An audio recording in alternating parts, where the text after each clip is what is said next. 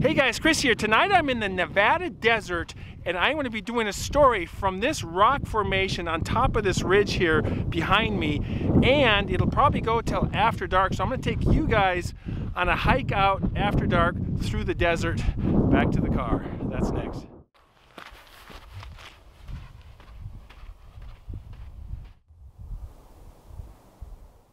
Okay guys, I am in the side of this large rock formation on top of this ridge here. The sun is going down and the wind finally stopped, so I'm really grateful for that. And we are drinking from the Mammoth Brewing Company. This is called the Double Nut Brown. I'm assuming it's an ale. Double Nut Brown by Mammoth Brewing Company. And that is got a super steep slope on it, covered in snow, which is so appropriate because it's been in a crazy year for snow up in the mountains just west of here. So that is in celebration of all that snow, but that's why I'm out in the desert here, because I don't want to deal with it right now. Oh, yes. And this is a pint. That is a good size. It says pack it in, pack it out. I like that. Good advice.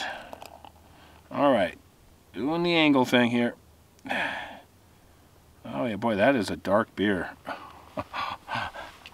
Mammoth Brewing Company. All right, cheers. That is good. It's really rich, flavorful, kind of frothy right now, but yeah, it's strong, but it's not overly bitter. I like that.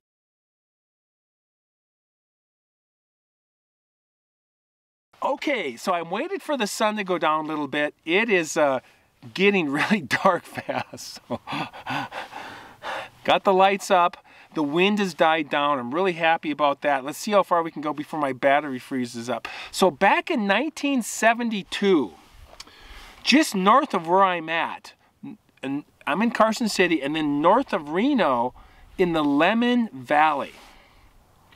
Really kind of a wide bowl of a valley. There's this Peavine Mountain on the east side of it. And Kevin and his family that summer had purchased a home in this valley. And back then it was very undeveloped. It was this wide open desert, kind of like I'm in right now, right here. And they had this ranch style home that they purchased early that summer. And it was an L-shaped ranch-style home with the garage on one side and then the house and the bedrooms and stuff. And Kevin's bedroom was in the right corner here, just around the corner. And there was this cedar fence that everybody else was putting in their lots, whoever was building a lot at that time. Back then, the lots were going in slowly, and so there was only, you know, so many houses in the development at that time. And so the fence was finished off, let's say, from here, and then the rest was just the fence posts, and then the boards weren't put in yet. And so this side of the house, or this side of the backyard, was open, and it created a dead end into the backyard. If anybody was to run in there, they would get trapped kind of in there because of the 6-foot high fence. In fact, I have one of these 6-foot high fences in my backyard. I love it because it's a nice privacy fence. There was also a pack of feral dogs that they would hear out in the desert that summer at night, and occasionally this pack of feral dogs would come into the neighborhood. The dogs would scare the kids, and also the parents were concerned about the pets and what these dogs could do to them. And there was 2 Dobermans and 2 mixed breeds in this small pack of dogs. A little scary back in those days when animals could run right through your neighborhood and do whatever the heck they wanted to.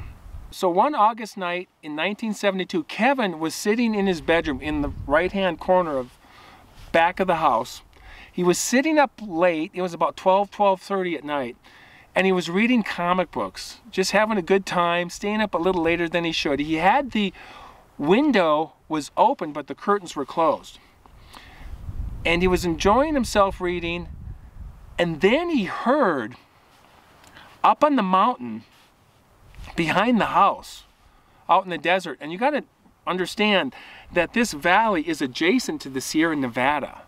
So it's very wide open desert, but up in the Sierra, it's, you know, it's pine trees, snow-capped mountains, and really rugged terrain up there. And so animals could come out of there easily into this valley.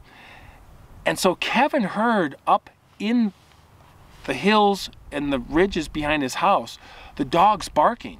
And they were barking at something. He could tell because it was very focused, and it was very, let's say, stationary, focused on something. And he thought, well, maybe they got a jackrabbit and they're got it cornered or something.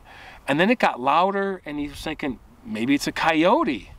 And then it just, they seemed more aggressive, and he thought, well, maybe it's a mountain lion.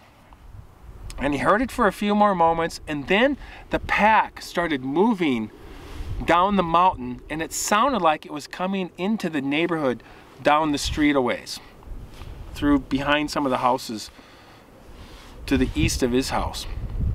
He listened, and he could hear it. Now it was coming down the street towards his house. And he thought for a moment, maybe I'll get up and I'll go down the hallway and open up the curtain, take a look and see what the heck is going on out here.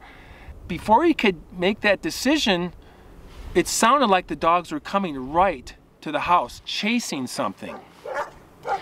He listened, and he could hear the dogs on the opposite side of the house where the open part of the fence was. And before the dogs could come around the corner, he heard behind the house, on the back side of the house, he heard loud footsteps, footfalls, coming down the side of the house, about 20, 25 feet down the side of the house. Really loud, about 3 or so footsteps. Ran right past his window, which was open. And then, whatever it was, it came around the corner and it hit the side of the house and part of the fence and crashed into the, made this loud crashing sound. It shook the bedroom, just shook that corner of the house, and the window shook violently. And it clearly hit part of the house and part of the fence. And then he could hear it made this grunt sound, this kind of a deep grunt sound. And he just assumed it was a man that was being chased by these dogs. But it was really strange that these footfalls were really loud coming through the backyard, and they just happened so fast. And then this, if it was a man, it didn't say anything. It didn't start yelling at the dogs or cursing them or something. If it was me, I'd be, yelling at the dogs to, leave me alone or whatever, knock it off, or I'm gonna hit you with something.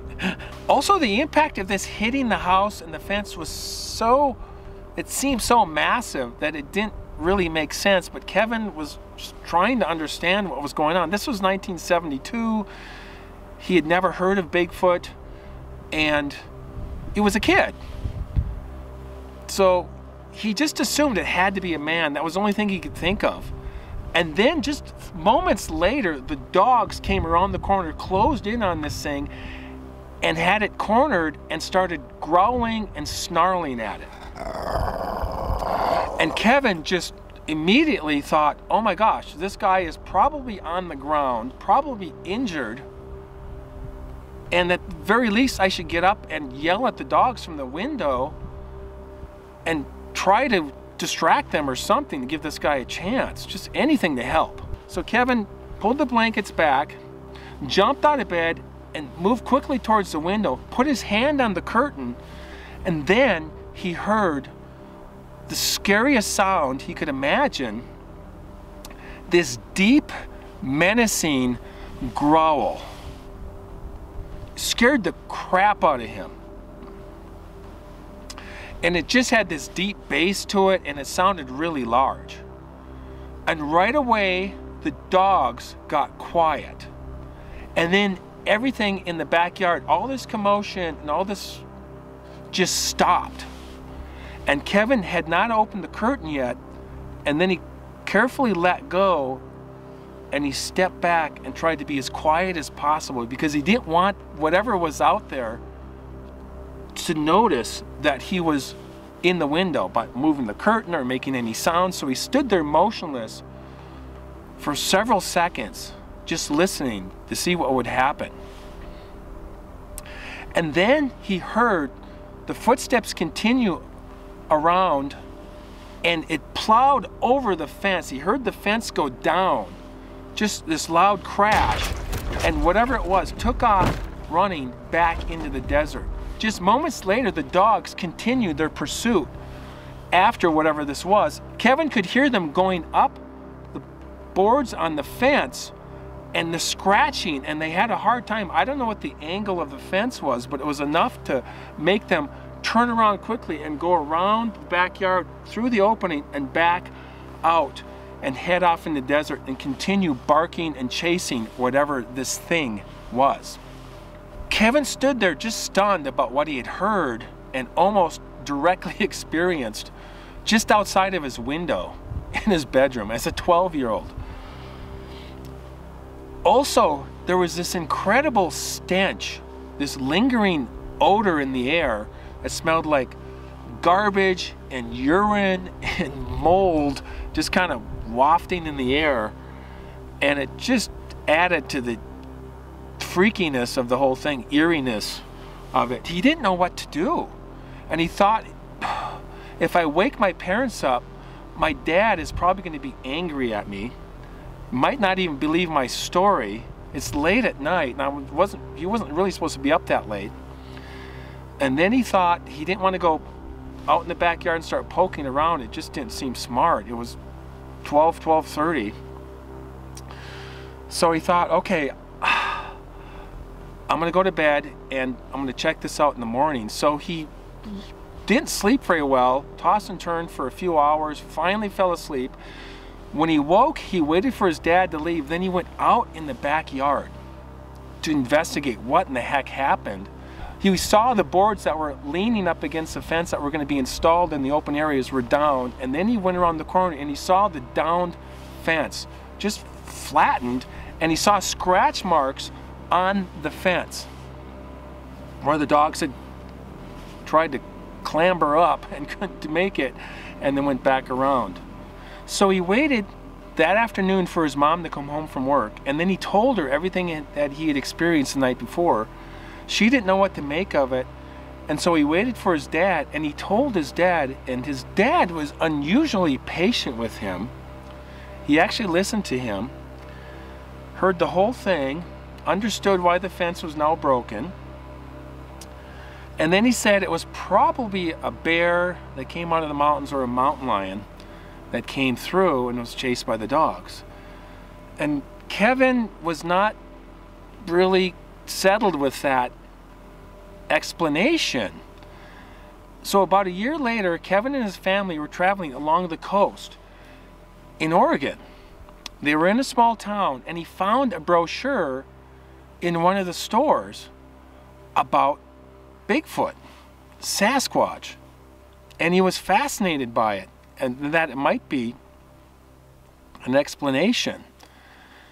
And he came home and he just was really excited, at least to have a possible explanation of what he experienced in his own backyard in summer of 1972 in northern Nevada.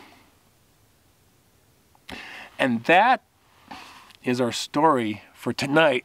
And it is cold and it is very dark. We still got a little bit of light in the sky, but it is very dark. So we are going to take you guys on a tour out of here for a few minutes, and that should be kind of interesting. And I got to get home. My fingers are freezing. And I'm drinking beer. I should have had a coffee or a tea or something.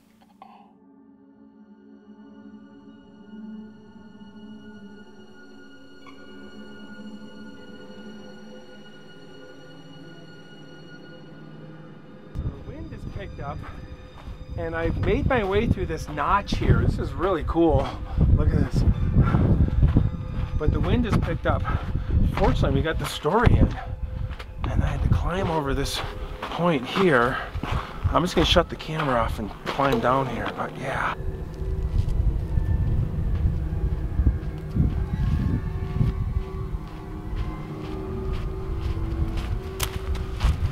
These kind of bushes sagebrush, whatever this is. It always looks creepier at night, doesn't it?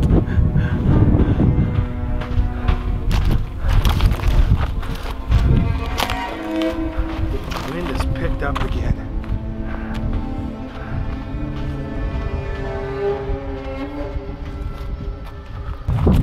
Okay, we have another small canyon to hike through to get out of here, so.